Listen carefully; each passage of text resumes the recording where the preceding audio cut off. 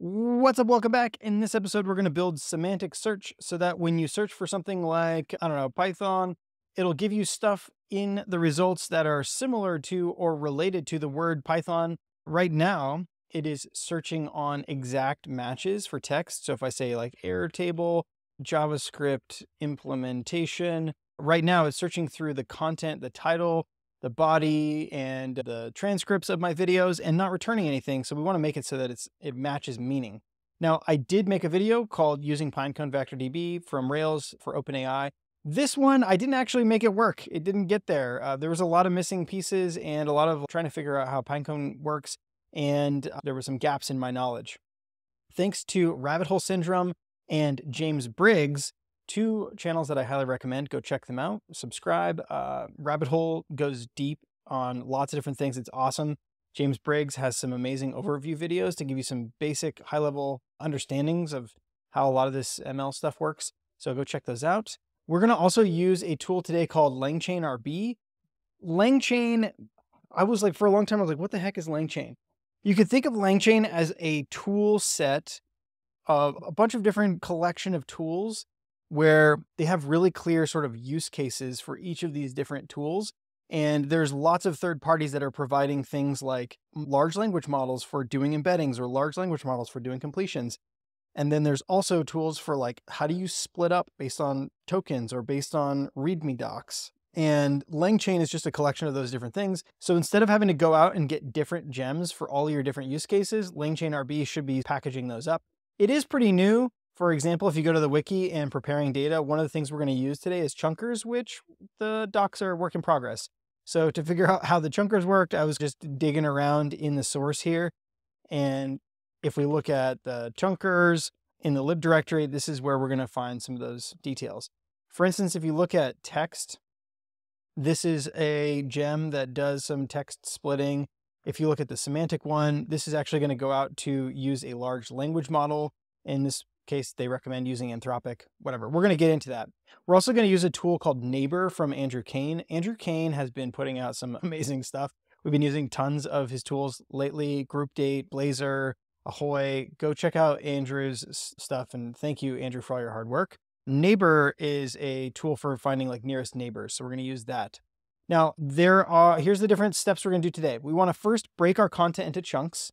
Then we're going to generate and store those embeddings for each of those chunks.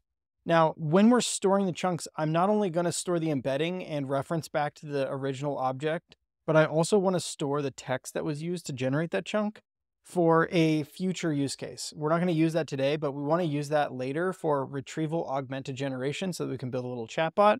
But for search and for semantic search, you really just need the embedding and then some metadata or reference back to the original object or to like the URL where you can find the result. And we're going to do the generate and store those embeddings. And then we're also going to add some tools for looking up those chunks. We're going to use this nearest neighbor to figure that out. Okay, let's jump into it. So we're going to say bundle, add matrix, LangChain.rb, and neighbor. And this should add those three gems for us. The LangChain.rb, underneath the chunker, the one we're going to use today is called recursive text. So LangChain, chunker, recursive text. And our first step today is actually going to be to break up the content into those different things. So if we open up the Rails console, we can explore with this. Oh, okay. So I am on like the bleeding edge of Rails. So I've got 7.2 alpha installed and I'm having issues with this polyamorous blah, blah, blah. This is actually because I have Ransack in here and Ransack does not play nicely with Rails 7.2 yet. I'm sure it will eventually, but conveniently we're working on changing search. We don't actually need that anymore. All right, let's open up Rails console and we want to do LangChain chunker recursive text. .new. And we're going to pass in, this is some text. And then maybe we break on new line. This is another paragraph. Just to show you how this works, we might say chunk size is, I don't know, 25. And then we can have a chunk overlap. This example is not going to have any good detail for that. And then separators is going to be an array of what you want to split on. So if we do double new line here, that gives us back this chunker object. And now we can say dot chunks, and that will split up our original text into 2 different chunks. I guess 25 isn't long enough because it ended up splitting, this is another paragraph, into raf. And this must be a token, right? So this is some text, this is another paragraph. Cool. Also notice that the chunks that we get back is an array of these dictionaries where we have the text and we have a cursor. I don't actually know what we use the cursor for. We're just going to use the text today. And the idea is that we're going to create a model in the database and we're going to store each of these different chunks from the original source. So if we look at like article.first.body, we have, in this case, a markdown article about Airtable. Airtable is a popular tool for building no-code applications, blah, blah, blah. This is something that I wrote. And this is usually too long to build embeddings for. Most articles that I have are going to be bigger than the number of tokens that are accepted as input into the current models today. And so what I'm going to do is break these up into chunks that make sense and that are of a decent size so that we can take those snippets of text and get embeddings for it. The embedding, there's lots of videos that'll explain like what embeddings are much better than I can, but it's just a point in an n-dimensional space. The dimension is defined by the model that we're using, in this case, 1536, because we're going to use ADA002. And that will give us back this like giant array of numbers. So let's do this sort of chunking part first. So in the neighbor thing, we want to say railsg migrate, or railsg neighbor : vector. And this is going to create a migration for us called install neighbor vector. And this just says enable the extension vector. That's to enable the pgVector thing, I think. So now we can say Rails DB migrate. There's a bunch here that's for like Rails 7.2. This is the last one. This is what actually ran, was enabling that vector. Now what we can do is we can say railsg model chunk, and each chunk is going to have a reference back to the article. And in the case of this application, we're going to have articles, podcast episodes, and videos are all going to have some sort of content that I want to chunk up and then make searchable. And so in this case, I'm going to call it chunkable as a polymorphic association back to the content type that I want to like actually chunk up. And then we'll have the content. This is the chunk content. So just that small snippet. And then we're going to have some embeddings. And this is going to be a vector. Okay. So if we open up this create chunks migration, we want the limit of our embedding vector to match the size of our model. So if we look at the text embedding ADA002 model, the output dimension here is 1536. You might use a different model, but that's the one that we're using today. There's a great video in the rabbit hole, on the rabbit hole page, about picking which models to use and why, but we're just going to use this ADA002 one today. Okay, Rails DB migrate. Okay, an article is going to have many chunks, as chunkable. And okay, so now let's make a concern called chunkable. And our chunkable concern is going to help us like organize our logic for chunking things up in a way that we can reuse it across a couple of these different models. So we'll make a chunk method that will go through some text content and then break it up into chunks. Okay, so the text content is going to be different. If we have like an article, then the content is going to be, we want to use the body. But if we have a podcast episode, then the content we want to use is going to be like the transcripts or something. And I think I have, formatted transcripts. There's a couple different things we're going to want to run over or split over. In each of these chunkable methods, I'm going to say maybe chunkable S. That'll be like the chunkable string. And here we'll just say body in the case of article. And here we can make this chunkable S as the first argument. And then we have chunk size, 1536. and we have chunk overlap, and we'll make it 200. And I think that's going to get us pretty close, right? Separators. So the separators are actually going to be a little bit different depending on the type. Oh gosh, how do we want to do this? Yeah, I guess this is another thing we can put in here.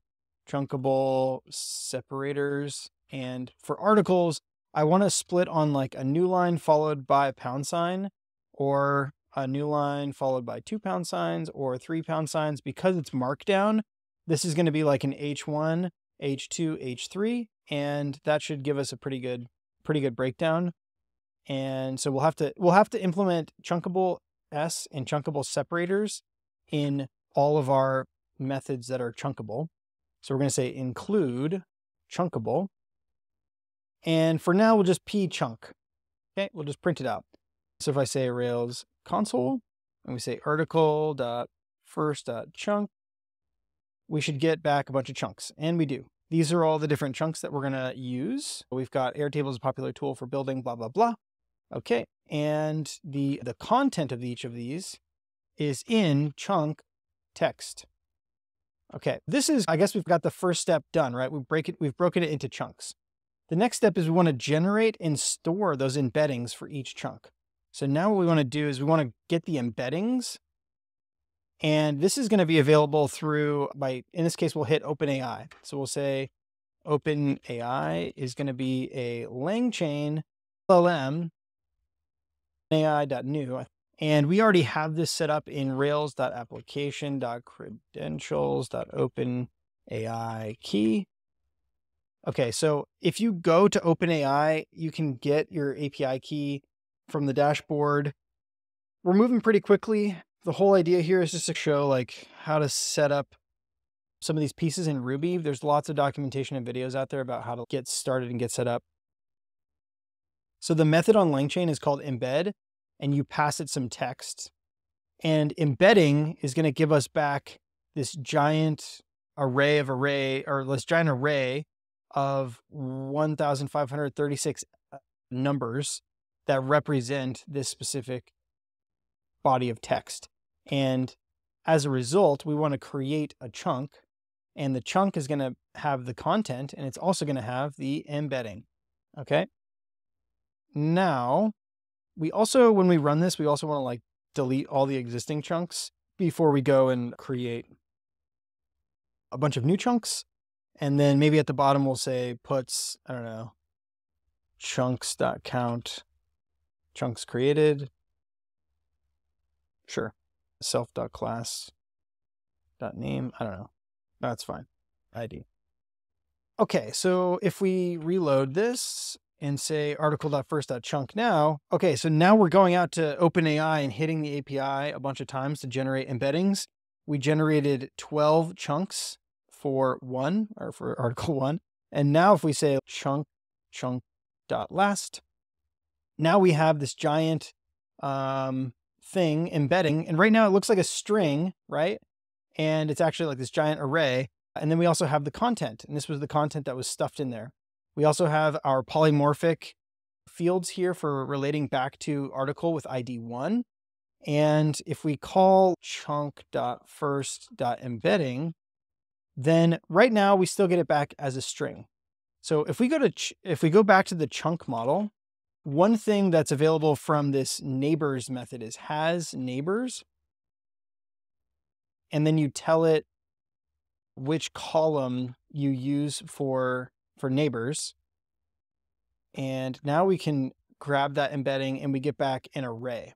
What's cool about this is that it's a little easier to work with the array. I don't know, it's a little easier to work with the array than the embedding thing, but there's also some really cool methods inside of here that let you find the nearest neighbors given some other embedding. So if we were to use, if we were to use LangChain, LLM, OpenAI.new with our API key, and now we say OpenAI.embed, and we pass in some text, and this is going to be our query. I don't know, webhook, like webhooks are fun or something. And we're going to get back some embedding query, or like query embedding is going to be some other giant list of numbers. What we can do now is we can compare our query embedding and our chunk embedding to figure out how similar they are. What we want to do is use the matrix gem to convert this into a vector. So we can say vector is going to take in the query embedding. And then we want to say inner product of a vector of the chunk.first.embedding. And this tells us 0.74. It's, I don't know, it's close, somewhat close. If we change our query to something else, hot dogs taste yummy or something, right? And then compare these, it should be further from 74, I would guess. 66. Okay, so hot dogs taste yummy is less relevant to an article about Airtable than webhooks are fun. Webhooks are fun gives us 74, and hot dogs are yummy or taste yummy gives us 66. Now, if we make another query here that's how to set up Airtable, and we now compare, now we're getting 0.8. So the closer we get to 1, the more similar the vectors are. And we can use this similarity. In this case, it's just like dot product similarity, but we can use this similarity to find other chunks that are similar. Okay. What's cool about this is that we can use the built-in nearest neighbors tooling to automatically find those results for us. All right. So now we've got our generate and store embeddings for each chunk. The next step is we want to look up chunks by a query and ultimately find that source content. So what we want to do now is go back to our, so we want to figure out how to search all of these different things. So maybe we make a method called search. And this should be like a class method, which I think for concern, I don't know. We'll see. Search is going to take in a query, and it will first generate embeddings for that query. And the content is going to be the query. And then what we want to do is find the nearest neighbors for that query. And over here, if we look at this nearest neighbors method, it takes in, I guess this is probably the column name first. I'm not actually sure. And then it's going to take in the embedding. And then it takes in the distance. And I've found that using cosine similarity for distance is good. And then what else do we want? And then we're going to just grab the first 10. And then we'll map chunkable.unique. Okay. And that should give us something decent, I believe.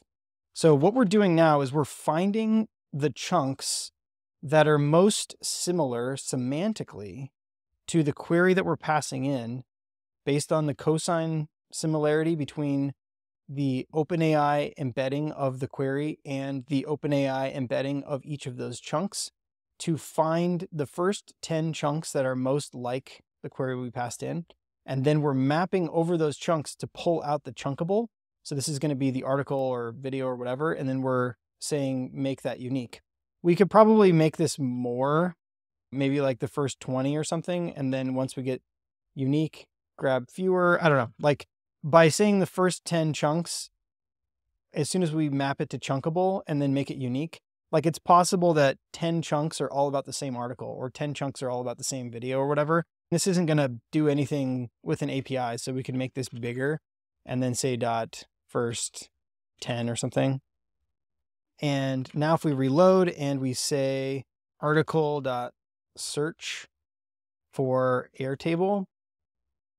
Okay. So this, we need to, no. Okay. This method needs to be moved into something else. How does that work? Okay. So I think this is supposed to extend and then class methods do, and then we got to move this thing up there. Okay. And this probably self reload. Okay. Now we also need, okay. There's a way to make this work in both places, but we're just going to rush. and it's going to be fine. Going to be fine. Okay, find me the article about Airtable. Boom. All right. And then we got back the article. Look at that. So now we are semantically searching based on some string. The next step is to just wire that up to the UI, which is relatively straightforward. So we can go to the videos index. And right now there is this giant like search thing on the video page. The article index doesn't actually have one yet, so let's add that. And our search name is just going to be Q now. So if we look at localhost 3000, nope, our server isn't started. Okay, start up the server. Okay, now we'll go to articles. If we say Airtable, JavaScript thing, and search. Oh, okay, we've got another issue here. This should just be params Q. Airtable. Oh, right, we also need to wire it up through the controller too. Articles, controller. We'll just say if params Q.present. Articles is going to be article.search, and then we'll just return early. Okay. Airtable, JavaScript stuff. Well, okay. Pagey is going to be nil. So article index if pagey.present. We're moving quick. We're hacking stuff together. Okay. Airtable webhooks. What does that give us? Oh my gosh. Okay. So Airtable webhooks, like this content, Airtable webhooks, is not mentioned anywhere in here.